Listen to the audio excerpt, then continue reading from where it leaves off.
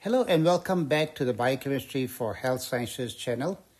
Today's video is about determining Vmax and Km from straight lines. As we mentioned in previous videos, Vmax and Km are two very important values that we determine from enzyme kinetics experiments. In these experiments, we determine the velocity at various substrate concentrations and then plot the data with velocity on the y-axis and substrate concentration on the x-axis.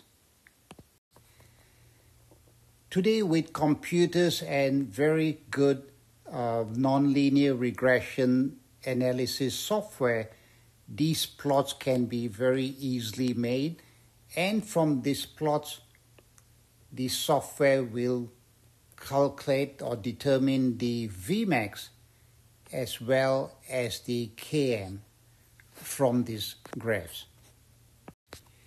In this graph that is shown here, the red sigmoidal curve has a Vmax of 100, and so does the blue curve, that is the hyperbolic curve, that also has a Vmax of 100. So half of that, the Km for the hyperbolic curve would be 10 millimolar, while the S0.5 or the K0.5 for the corresponding sigmoidal curve is also 10 millimolar. So this is the preferred way of getting these plots between V and S and then determining the Vmax and the Km.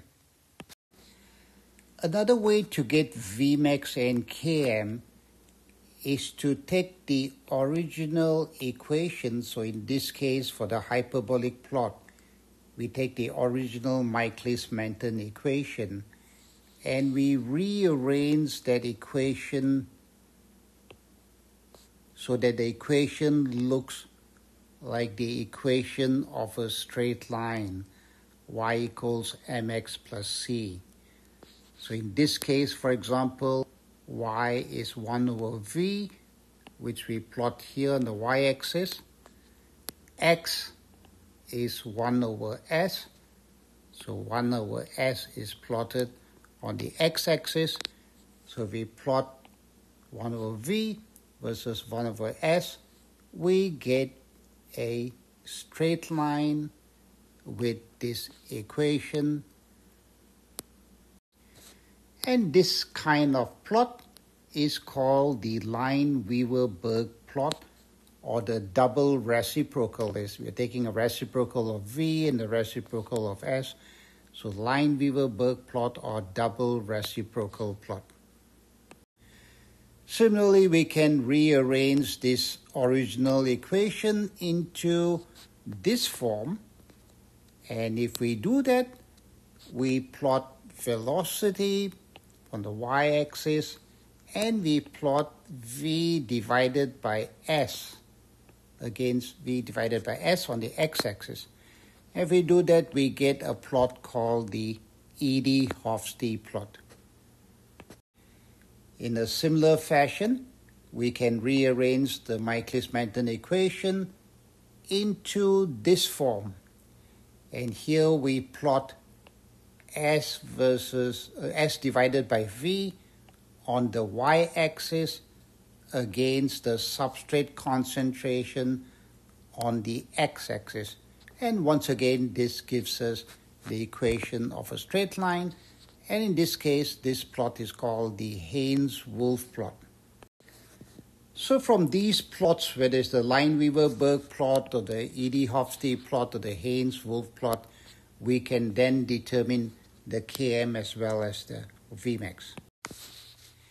So let's look at one example of these plots and we'll focus on the Lineweaver-Burk plot. So in the Lineweaver-Burk plot, we rearrange the Michel's-Menten equation into this form here. And when we do that, we now plot 1 over v So instead of velocity, we plot 1 over velocity against 1 over substrate concentration, 1 over substrate concentration on the x-axis. And now we get a straight line,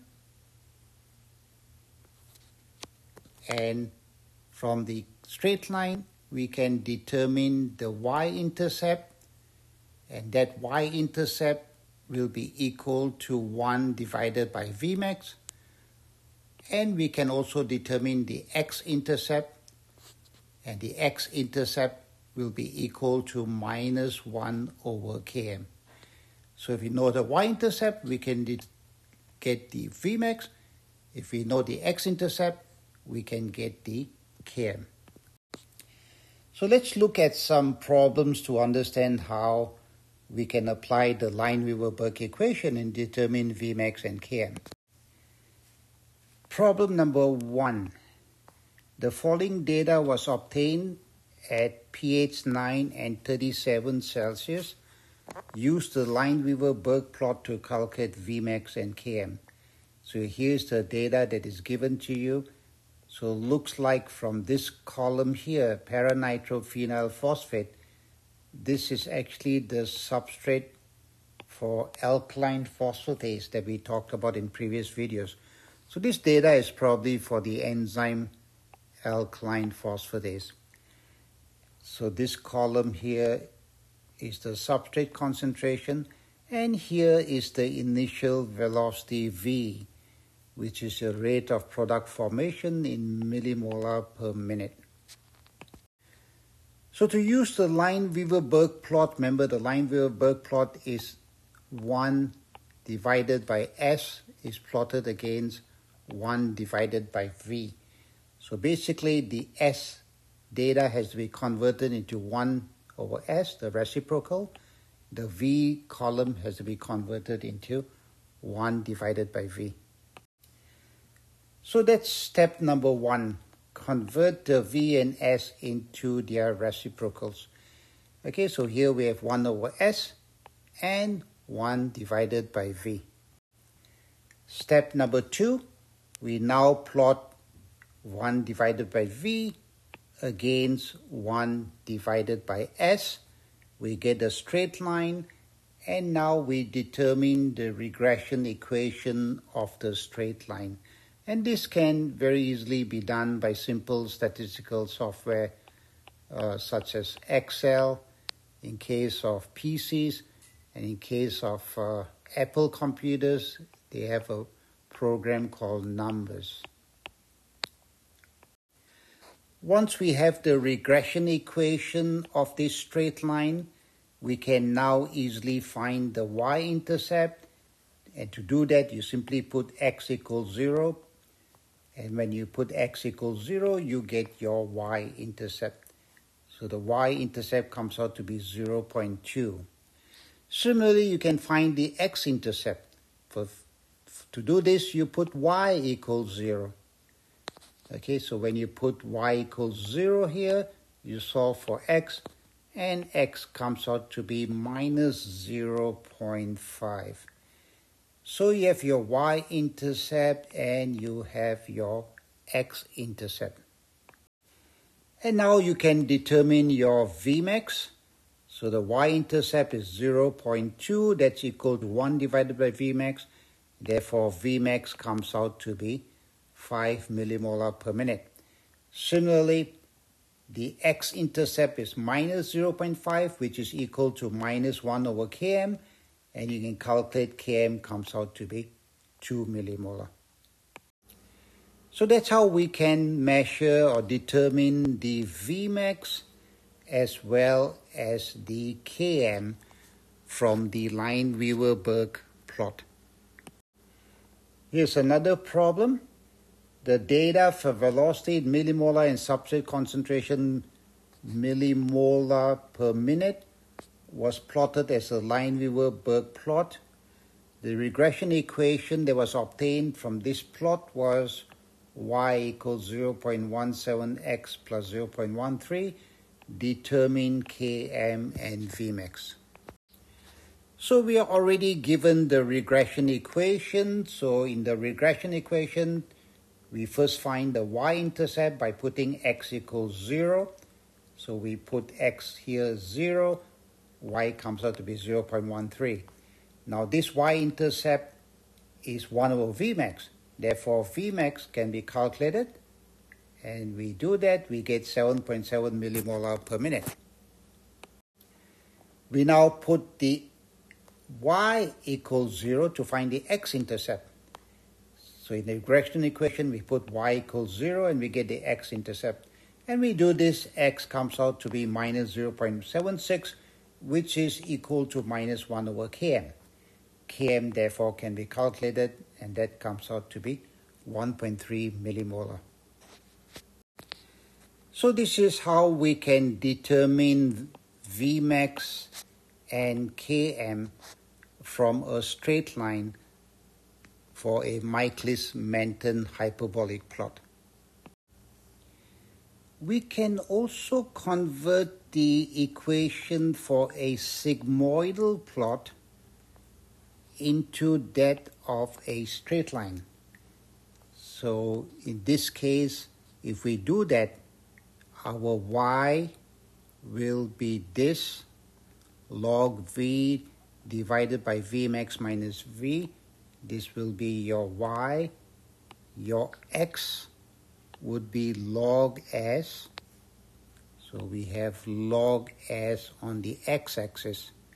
So when we plot log v divided by Vmax minus v against log s, we get a straight line. And then using a simple statistical software program such as Excel, we can get the regression equation of this straight line. Once you get the regression equation, then you can determine the x-intercept. This x-intercept is equal to log k 0.5 or s 0.5 for the sigmoidal curve.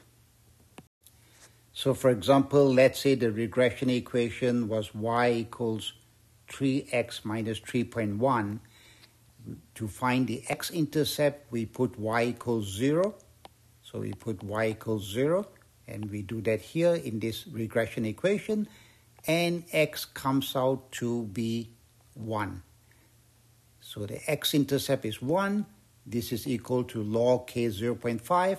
Therefore, k 0.5 is anti-log of 1, which comes out to be 10. So the k 0.5 here is 10. So besides the k 0.5, we can also find the value of n, because n is the slope of the regression line, which happens to be 3. So n here is equal to 3, k 0.5 is equal to 10. What about the Vmax?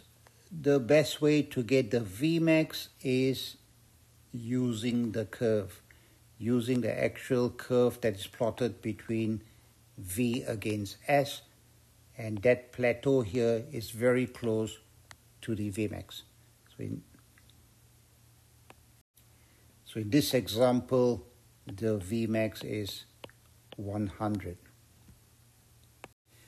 So just to summarize, the best way to get Vmax and Km is by getting the values directly from curves, and these curves can be obtained by nonlinear regression analysis. Another way to get Vmax and Km is to rearrange the original equation into the equation of a straight line. And from this straight line regression equation, we can then determine Vmax as well as Km.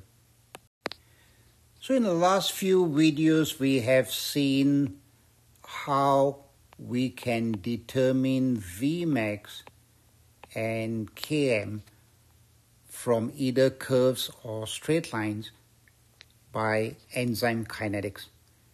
In the next few videos, we shall talk about some of the important applications of enzyme kinetics.